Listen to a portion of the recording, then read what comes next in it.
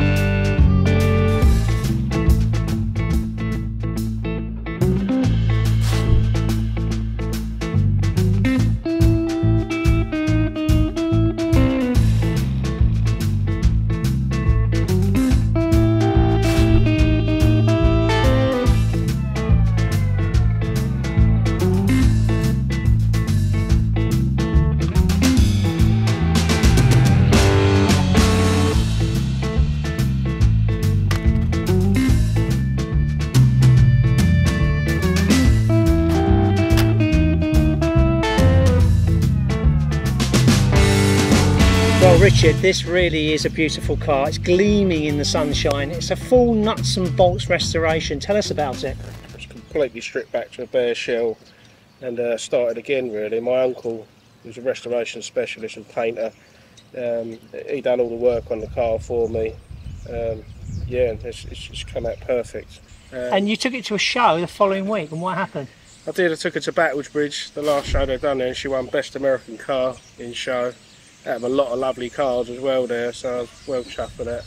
Just talk about this paint. What's it called? It's called Mazda Soul Red. Yep. It's like a candy style base. So it's a silver base coat, and then it's a translucent red built up over the top with layers to get how dark you want the car. Yeah. And then there's a few drops of silver paint in the lacquer to give it that sort of metallic effect. When the sun hits it, it makes it sparkle. And then obviously it changes in colour. Yeah, if the sun's off it, that disappears and it looks a lot darker. Yeah, you've got these fabulous wheels. Tell us about those. Yeah, they're American Racing Mags, 17-inch wheels, Michelin Primacy 4, 225, 55, 17-inch tyres. When I was a kid, I sort of loved the Hot Wheels cars with the red band tyres. Yeah, the badging on the car, the chrome and everything looks absolutely amazing, but you had to get that sorted, didn't you, because it was a bit pitted? Yeah, the side windows are all original, yep. But they was a bit pitted, so I had all them re-chromed. Right. But all the actual window trims and badging, grille and everything's all brand new parts. But being pattern parts, they can be difficult to fit. You have to make them fit, and they're never perfect how they would have been out of the factory back in the 60s. But no, it come out really nice. Yeah, let's have a look under the hood, can we? Yeah, of course.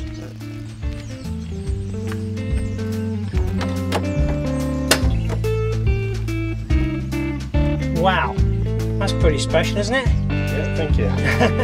Tell us about that. What's going on in here? Well, basically, the engine bay on the car when I got it was a bit of a mess. It was dirty. Out of the factory, they're like a satin black.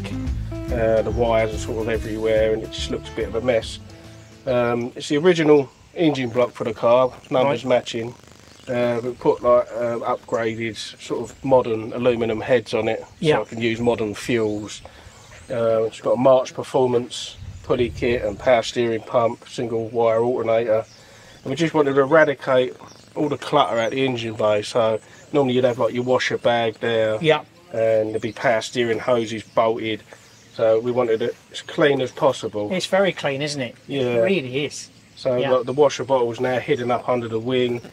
And my uncle's friend Adi, he come in and wired the car, and he done it such a good job of it, where everything's hidden sort of up under here in sheathing, and it's just beautiful. Makes it look really nice and clean.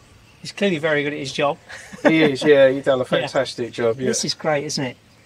Yeah, the one-piece export brace. Yeah, brace. It's beautiful, isn't it? It's a 289 cubic inch, which is 4.7 litre. Should we put this down and have a look in the boot, shall we? Because I believe you've got something rather special in there for me. I do. Why not become part of our classic car community? and subscribe to the channel.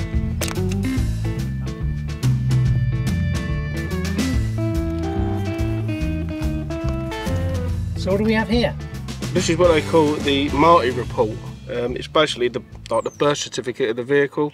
It's a company in America called Marti Auto Works, and they have all the history of every Ford from 1967 onwards. So you can request it. You get a copy of your door data tag.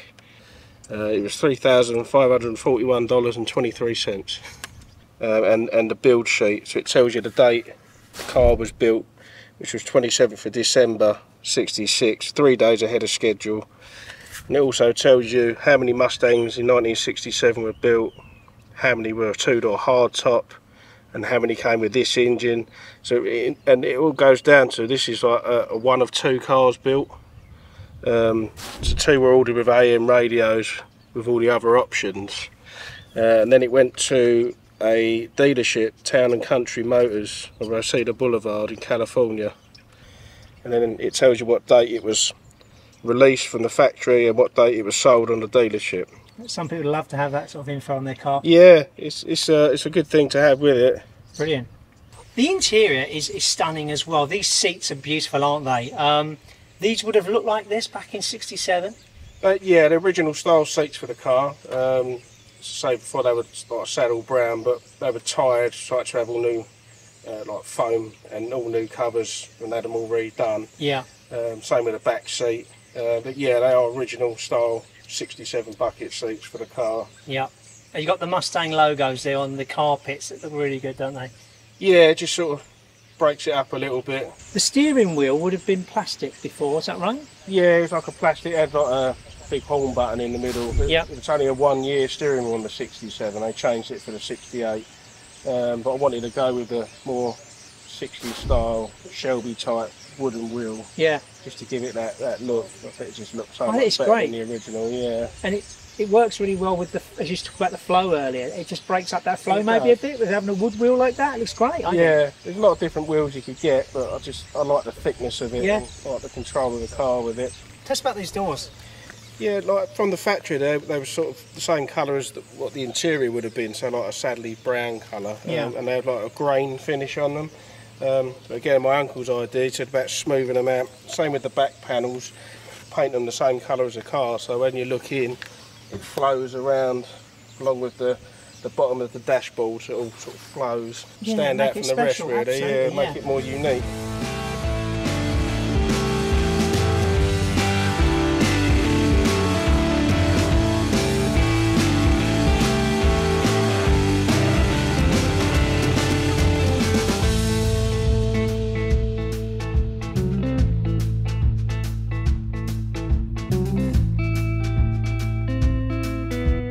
Richard's love of the Mustang can also be seen within his tattoos. Thank you, Richard. It's been great seeing you Thank you very Mustang much. today. Pleasure. Thank Now, you. there's a reason why he didn't get 100 out of 100, why it was only 99. He's 1 point short. That's because you didn't subscribe to the channel, but you have now, haven't you? I certainly have, yeah. So you've got to watch that. You've got to make sure you subscribe. But if you've got a Mustang that can better this one, and I don't believe you can, to be honest with you, or you bought one new, or you're restoring one, please show us the pictures, send us your information, leave a comment in the link below. But for now, you've been watching Down at the Barns, and don't forget to like, comment, and subscribe. Let's go, Richard.